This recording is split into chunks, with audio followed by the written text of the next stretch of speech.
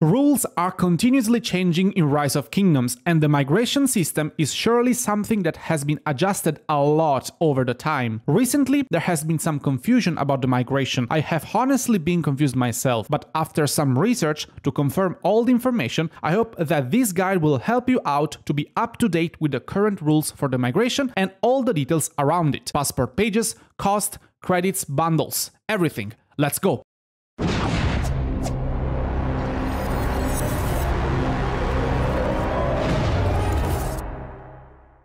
Hello everyone and welcome back to Wick Gaming. Migration.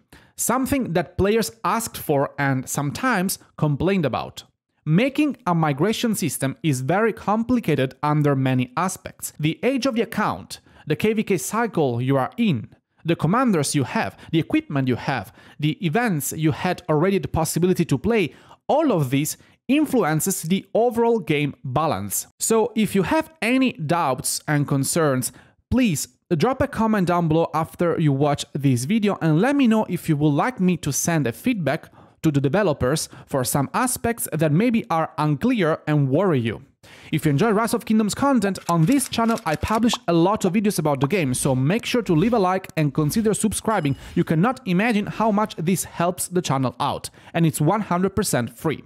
So, to migrate to another kingdom in this game, you need to acquire a certain number of passport pages for your character, depending on your current power. You can acquire passport pages in two ways. First, by purchasing them in your Alliance shop using your Alliance credits. Or second, you can purchase them in the shop, in the in-game shop, using your money.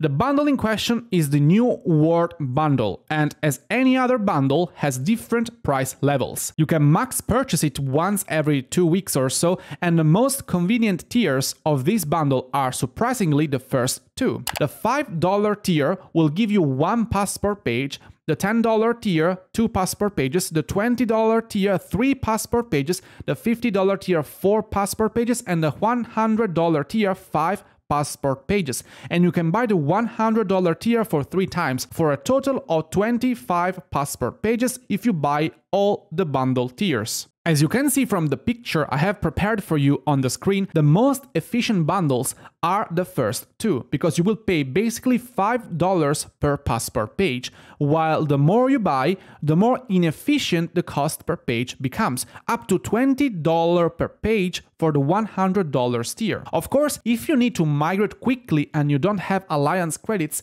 then the only solution is to spend $385 to purchase the full bundle, if you need it all, of course. Speaking about this, on the screen there is now another graphic created by Abused Panda, shout out to her for the beautiful work, that tells you exactly how many passport pages you need to migrate according to your power. From 1 passport page only if you are below 10 million power, and up to 75 passport pages if you are over 100 million power. This graphic is a bit old though. I will ignore the credit granting time because Lilith has actually introduced the possibility to sell your Aethelflaed sculptures in the shop, as you can see here, and each sculpture will give you 5,000 credits. I just sold, I don't know, a lot of them.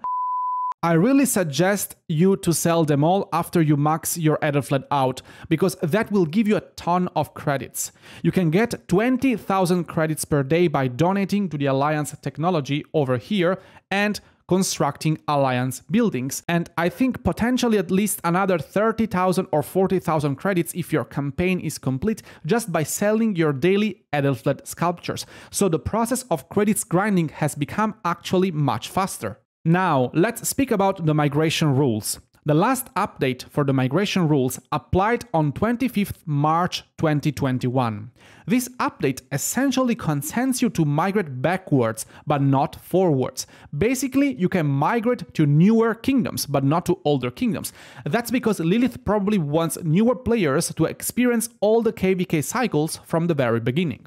The kingdom status is now based on the current season, which is split into battle periods, as you can see here, and off seasons. Battle periods means that your kingdom is inside the Lost Kingdom or in the preparation phase. and you cannot migrate into a kingdom with a battle period status. Off-season means the time in between the different kingdoms versus kingdoms events, and here is where the changes have been applied. 1. From the creation of a new kingdom and up to the end of KVK 1, the previous rules still apply, which are essentially you cannot migrate to KVK 1. 2. If you're currently in KVK 2, inside a KVK 2 or in the off-season, you can only migrate to another kingdom in the same off-season, so KVK 2.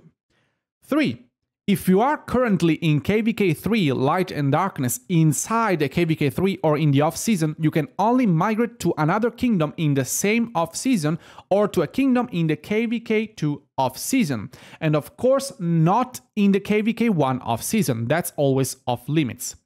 4. If you're currently in a Conquest Kingdom, Season of Conquest, so Heroic Anthem, Strife of the Eight, etc., which is basically anything above KVK 3, you can migrate to another kingdom in the same off-season or to a kingdom in KVK 3 or KVK 2 off-season.